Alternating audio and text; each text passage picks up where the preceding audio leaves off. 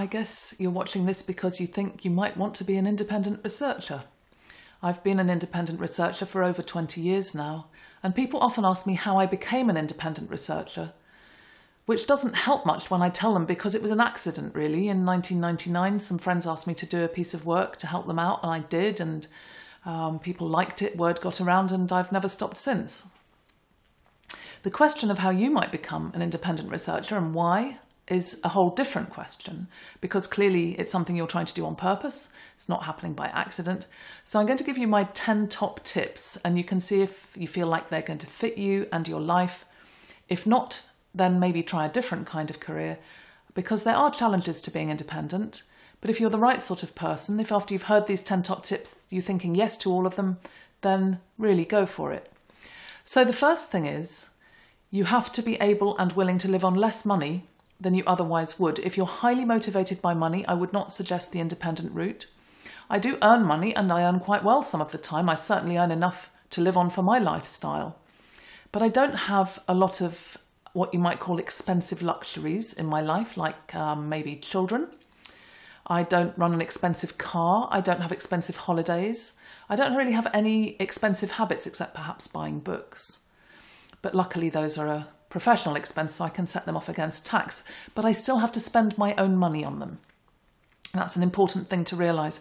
If I had made a career as an academic from the word go, I would be earning considerably more now than I am, and I would have a much better pension provision and so on. But that's fine. I have no problem with the fact that I'm not doing that and I don't earn that much, because I have, in my idea, a much nicer life. So, you have to be able and willing to not be motivated by money, but you do have to be highly motivated. You have to be able to get out of bed in the morning. It's not just to do the research work itself, but if you're independent, you also have to do marketing. You have to do working on your business. You have to do your accounts. You have to do all these kind of things around running a business that are incredibly important. You can't sidestep them. You can't neglect them, or you won't have the research work to do. So it's not 24/7 doing research work. It's also running a business, and you have to be organised and able to get out of bed and get going on the day and do all the tasks, even the unappealing ones, with nobody telling you you have to, except for yourself. In terms of organisation, it's not just organising and working on your business. You also have to be able to manage multiple projects, to work on several different things at a time, to be able to move from project to project. You might be working on one project, but the phone might ring. It's a different client with a different question. You have to be able to switch from one to the other pretty much in a heartbeat. So that takes a lot of organisation and skill and record keeping. You have to keep really good records, so you have to be very well organised in that respect as well, both financial records and client records, records of your time, what time you spend on which project. All of that is enormously important. You also need to do a lot of networking. If the word networking fills you with dread, you're not alone. It's really just hanging out with people though, and if you can do hanging out with people, then you can do networking. If hanging out with people is a barrier for you, then you really do have a problem here. You need to network online and offline. I spend a lot of time on Twitter. I also spend time on Facebook and Instagram. And when we're not experiencing a pandemic, I go to a lot of events, as many as I can afford the money and the time to get to. And I talk to people, and I keep relationships going, and I take care to have coffee with people, to have lunch with people, to keep those relationships going, even when we're not necessarily working together on an active project, as much as I can, realistically speaking. It's also essential, this is tip 5, to keep up to date with your field, and that can be hard to do. It can be easy to let that slip. When you're employed, there's a sort of natural keeping up to date as people talk about things in meetings and you go, oh, what's that then? I haven't caught up with that. And they tell you and, oh, right, okay, so that's happening now. When you're independent, you don't get that. You have to figure out what to read, which e-newsletters to subscribe to, which journals to subscribe to. I'm not really talking academic journals, they're too expensive, but professional journals in your field. And you need to read them, not just subscribe to them, but also read them. Or you won't be able to keep up to date and you'll fall behind, and your clients will be surprised because you won't know stuff that's actually really important. And if you work across a bunch of different fields, which you may do if you're independent, then you need to try and keep up to date with all of them, and that's even harder. I've heard it said that you should spend 1/10 of your time working on your business, which would include keeping up to date, and the other 9/10 working for your business, i.e. doing the research work itself. That varies a bit, but it's a useful rule of thumb to consider. One of the problems with independent work is that you can end up working all the hours there are, and that's not, generally speaking, so productive as working in a more focused way for less time. I used to work a lot of hours, and I've pulled it back quite a bit recently. I wouldn't say I do exactly 9 to 5 Monday to Friday, but that's my aim. Sometimes I want to take time off during the office hours, the standard office hours, to do other things like exercise classes or go for a walk, and then I'll work later on. And that's one of the joys of independent work, is you can make your work flexible and you can choose for yourself when you work and when you don't. Make the most of your best times of the day. But really, the more hours you work, the more your productivity in those hours is likely to dip. If you've only got a few hours, and you know you've only got a few hours, you'll work smart, you'll work hard, and you need to create that discipline for yourself. It's not easy, but it can be done.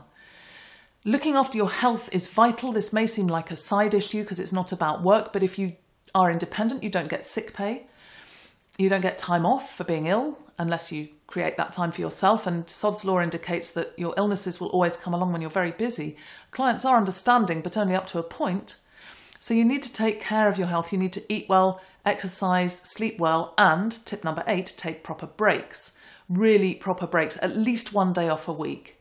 Proper breaks during the day, even if it's only for 5 minutes to get up, walk around, get away from your screen. And proper holidays, even if you can't afford to go away, a proper holiday from work where you do other things and give your mind a rest. And think very carefully about accepting unpaid work. You will get offered unpaid work, and when you're starting, it might be sensible to take a bit and a piece here and there, especially if it's going to raise your profile in useful ways. But really, people can take advantage of this, and they say, oh, it'll be good for exposure. Well, my answer to that is, in these days of social media, I can expose myself perfectly well, thank you very much. And another thing I think is, I don't really get asked to do unpaid work that often anymore, but universities used to try it on, and I used to say, do you ask your plumbers to do this? If you have a leak that you need to fix, do you ask them to come and do it for the exposure? No, I didn't think so. So why are you asking me? Because I'm also experienced, trained and professional. And that would make them pause for thought. And often, actually, it was people who weren't budget holders who would ask for this unpaid work. So if you're being asked to do unpaid work, see if there's something else in it for you. Can they pay you back in kind? Can you have a bit of mentoring, or a bit of access to some journal that you might otherwise not have access to, or access to an event? If they're asking you to speak at a conference, can you attend the rest of the conference for free? Or might there be paid work later on? Can you make it clear to them that you'll do this one piece of work unpaid, but if they want you back, there will be a fee? There are all sorts of ways. And really, when I do unpaid work, which I do, I want to do that for non-profit organisations or for groups of individuals who have no funding but are trying to do something useful in the world and can do with a bit of help. So think about the terms on which you'll accept unpaid work, and then you'll be ready when someone offers, which they will. You'll be ready with an argument about whether you're going to say yes or no, and you'll have some clarity in your own mind. And my final tip is to write for publication. Now, I love writing, so I write lots of books and articles and so on. You may not love writing, and you don't have to write lots of books and articles, but think carefully and make it targeted. Think about what you could usefully write and where. Where is there a good readership? Is there a high-profile blog in your field, and could you write a post for them maybe just even once a year? And then you'd have the link to that post that you could share on social media. People would find you through searching, would find your name, might look for your work, might try to employ you for work to do. Writing is great for your CV. It's a great advert if you can get stuff published, whether it's published digitally or more formally in a more conventional way. Even self-published work, if it's good quality and it's something people want to read. Maybe it's a short piece that you would self-publish and give away for free. I do this with my short ebook on starting your PhD, what you need to know. And that gets a lot of downloads. And in the front of that book is a list of all my other books. So it's a kind of an advert, although it's also a service to the research community.